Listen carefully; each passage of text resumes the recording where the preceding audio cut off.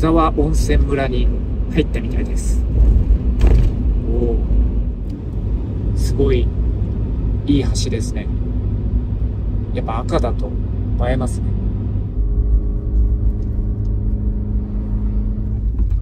結構上に登ってきたんで耳がちょっと詰まりますね。てか坂がすごい。今なんとか3速で登ってます。ここら辺なんですけどね。ここがあった。よかった。僕日帰り500円。日帰りなんで500円ですね。無料を探そうと思ったんですけど、今の時期は無料はないみたいですね。こんにちは。日帰りでお願いします。はい、じゃあ500円で。はい、どうも。よいしょ。はい、到着です。横落ち駐車場でいいんですかね。に到着。こんな感じでもうね。あそこ雪山盛りです。で、これから野沢温泉行こうかと思うんですけど、野沢温泉って温泉卵が作れる場所があるんですよ。で、ちょうど4つね、初日に買った卵が余ってるんで、これで温泉卵を作ろうかなと。ただこれだけだとネットがないんで、温泉卵作れないんで、車にあるものでどうにかなんないかなと思ったら、こういうメッシュ状の袋があったんで、これに麻の紐つけて、こんな感じでぶら下げて温泉卵を作ればいいなと思います。はい。よいしょ。じゃあ行きますか。今3時前なんでね、結構ゆっくりできそうです。冬の間が有料みたいですね。それ以外は無料みたい。ちなみに車中泊は禁止みたいですね。じゃあちょっとプラつきましょうか。ちょっと観光案内所とかに行って地図をゲットしたいですね。観光案内所がこっちかな。着きました。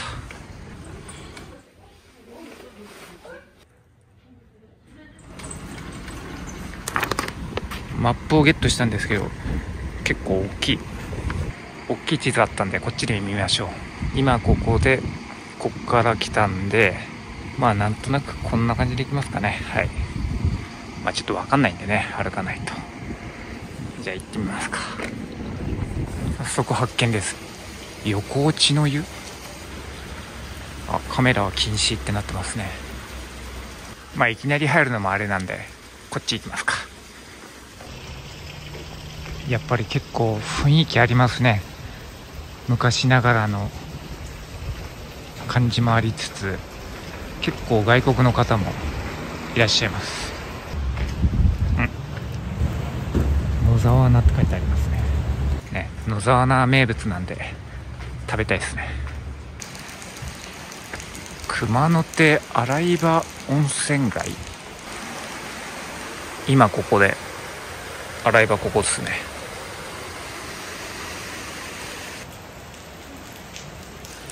リアル三河屋。あれ、洗い場あった。あれ、なんかちっちゃ。ここは浴場ではありません。入浴しないでください。組合員及び湯仲間以外の組湯を禁ず。おう、ここら辺までなら入っていいかな。これは温泉ではなく洗い場っていうところらしいですね。なんだろう、洗濯物洗うのかな。でも確かにこれパッと見温泉に見えますね。入っちゃう気持ちもわかる。まあ外から丸見えですけど、向こう側に大きい洗い場があるみたいなんで行ってみますと思ったら、ここ温泉熊野湯、熊野手、ちょっと読めないですね。無料なんですけどお賽銭が入れるとこはありますね。どうしよう、ちょっとまだ早いな。一通り歩いてからしますか。あ、でも5時までに入浴くださいって書いてあるんでね、あんまりゆっくりしてても入れなくなっちゃう。ちょっと軽く今迷子なんですけど、まあとりあえず行ってみます。多分30度ぐらいありますね。すごい急。あれですね、ここでリンゴを落っことしたらもう大惨事です。コロコロコロって、そのぐらい傾斜がすごい。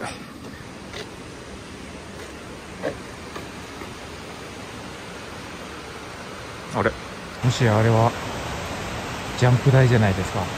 今やってないのかな。でも冬だからちょうどジャンプのシーズンのはずですよね。試合やってたら見てみたかったですね。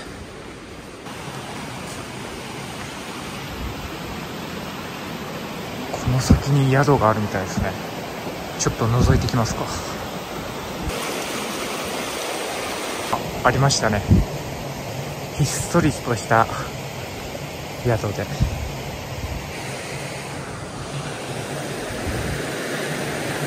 ああいうこうひっそりした感じだとね、お客さんも少ないんでゆっくりできていいんですよね。水がすごい。ちょっとこっちがねメイン通りっぽいんですけど、ちょっと脱線してみましょう。細い路地に入ると一気に静かになりますね。民宿地下春、民宿なんだ。いつも思うんですけど、こういう観光地とかに住んでる人ってどんな気分なんですかね。わ、水すご。ちょっと脇にずれましょう。あれ、こっち行けないな。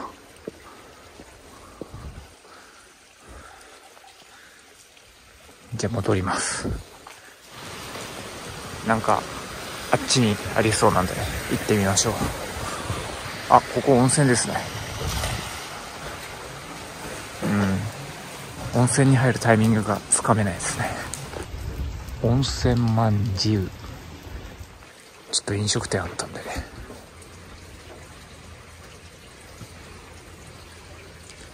観光地価格って感じでもないですね。良心的な。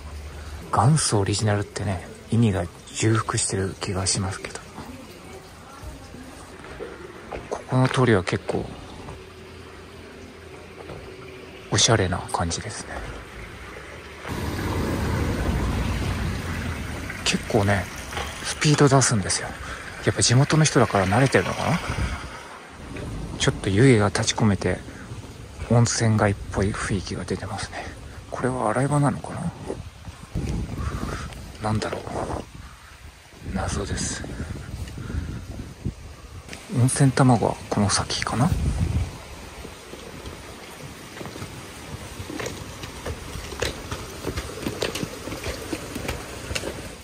天然記念物って書いてあるんで、多分ここが一番大きな洗い場なのかな。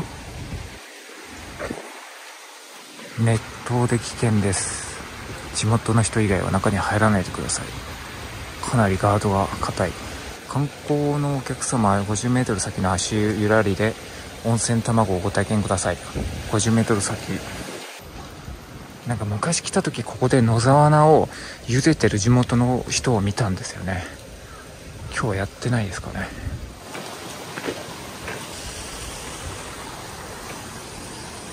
あれがゆで釜っぽいですね。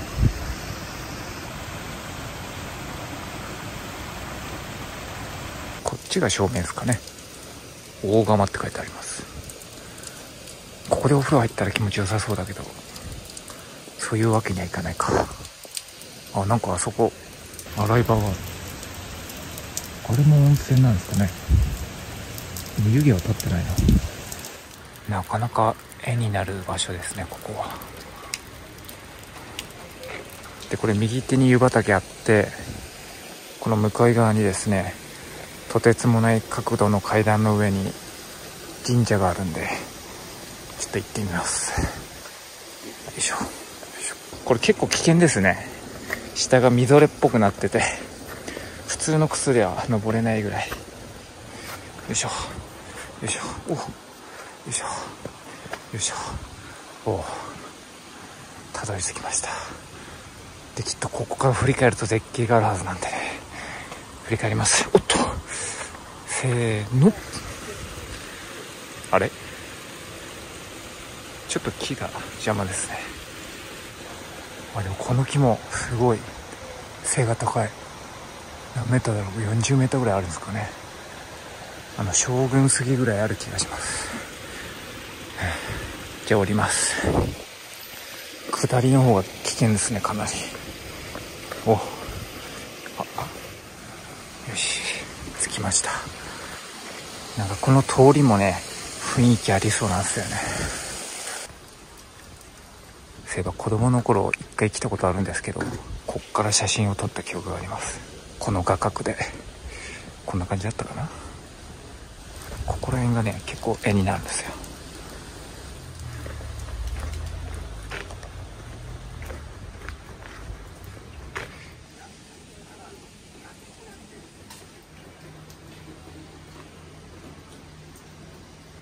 あ、おやきいいな。ちょっとこの通りで野沢菜買おうかなと思うんですけどね、まずゆで卵をやりに行きます。多分そこだと思うんですよね。あれ、なんか閉鎖されてる。冬季間閉鎖について。冬やらないんだ。冬こそやってもらいたいのになぜだろう。多分そこでゆで卵できたんでしょうね。ガーン。どうしよう。ゆで卵難民ですね。なんか確かここじゃないとこもあった気がするんですよね。なんでそれを探しますか。じゃあとりあえず野沢菜買っちゃいます。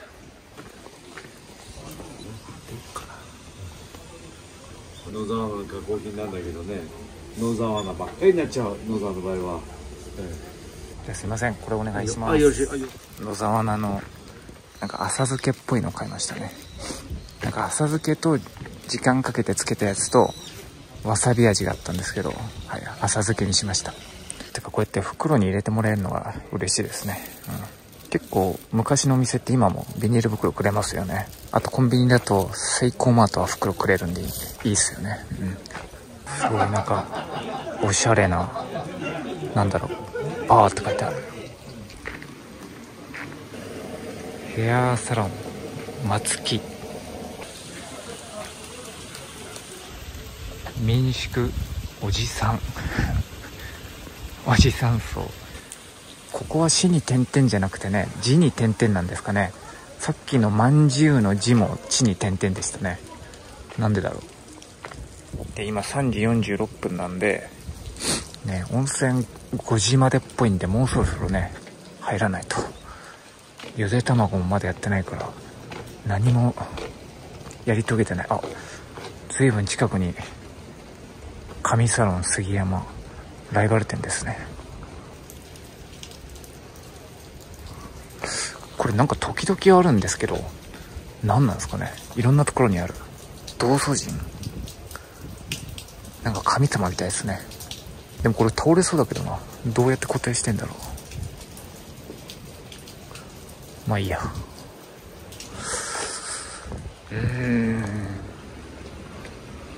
ありました、大湯。ここが多分一番有名な温泉。ちょうど滑り終わった人がいっぱい今帰ってきてますね。ここの大湯に入るのもいいんですけど、ここって確かめちゃくちゃ暑いんですよね。頭からお湯がかぶれないぐらい暑くて、で今日頭をワシャワシャしたいんで、ちょっとここはねやめときましょう。やっぱりあれですね、人がたくさんいると、まあこう言っちゃなんですけど、趣がなくなるというかちょっと賑やかすぎるのもあれですね。だからやっぱこういうメイン通りじゃなくて、ちょっとマニアックな通りをね歩くのが好きですね。栗入れ温泉まんじゅう、美味しそう。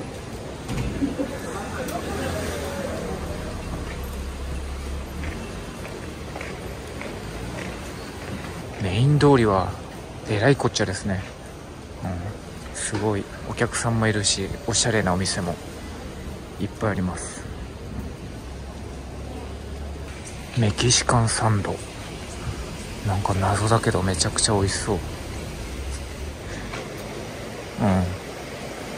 ようやく温泉卵作れるところが見つけました。多分これでいいんですよね、多分。あ、そうだ、作ってる人いる。なんか前来た時もここで作った記憶あるんですよ。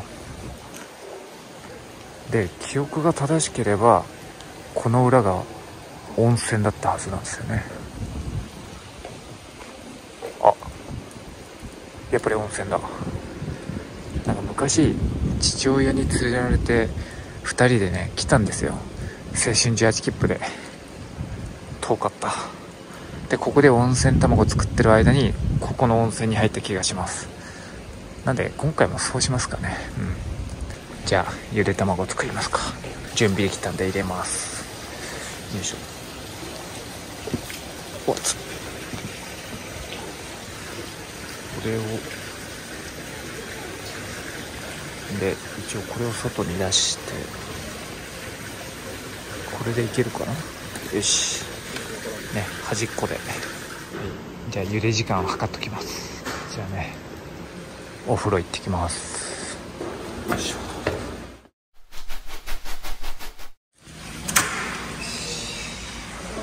いや風呂は心の選択ですね。おっと危ない。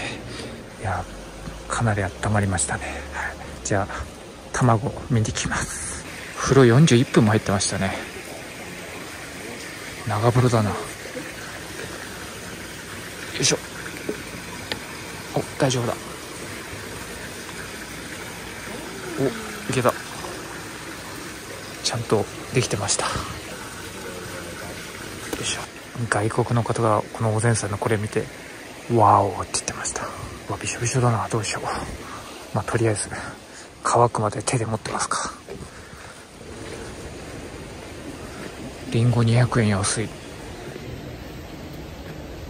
でもちょっと食べきれなさそうなんで諦めました。最高の味を誇る吹き家の温泉まんじゅう。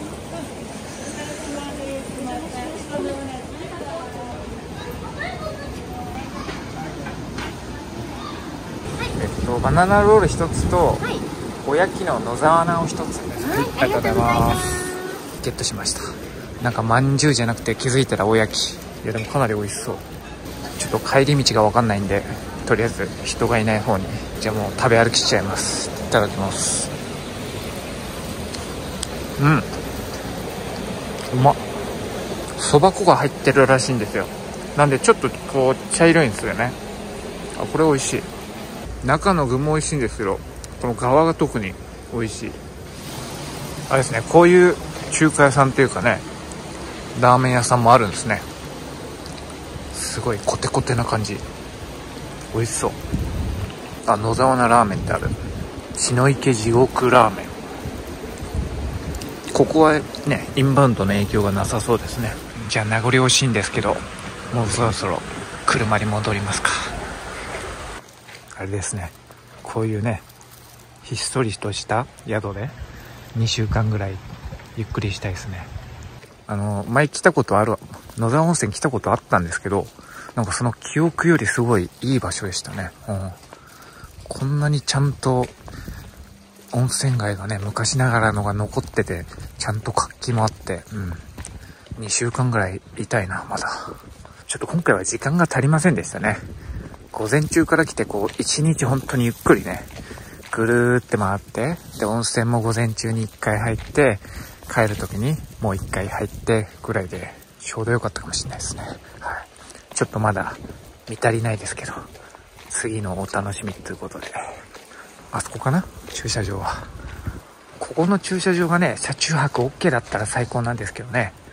まあそれやっちゃうとね宿使わなくなっちゃうんで困っちゃうんでしょうね。なんでやっぱりここら辺で知り合いを作るか、ここら辺で積み込みのなんかアルバイトとか多分ありそうじゃないですか。そこ2週間ぐらい積み込みして、午前中だけ働いて午後はゆっくりするみたいな。いいですね。明るいうちに戻ってこれてよかったですね。よいしょ。卵はアイラップに入れてきます。今もう夕方の5時半なんでね、道の駅向かいます。ここから10分ぐらいですかね。まあまだ明るいんで大丈夫そうです。じゃあ野沢温泉ね、良かったです。また来ます。さらば野沢温泉。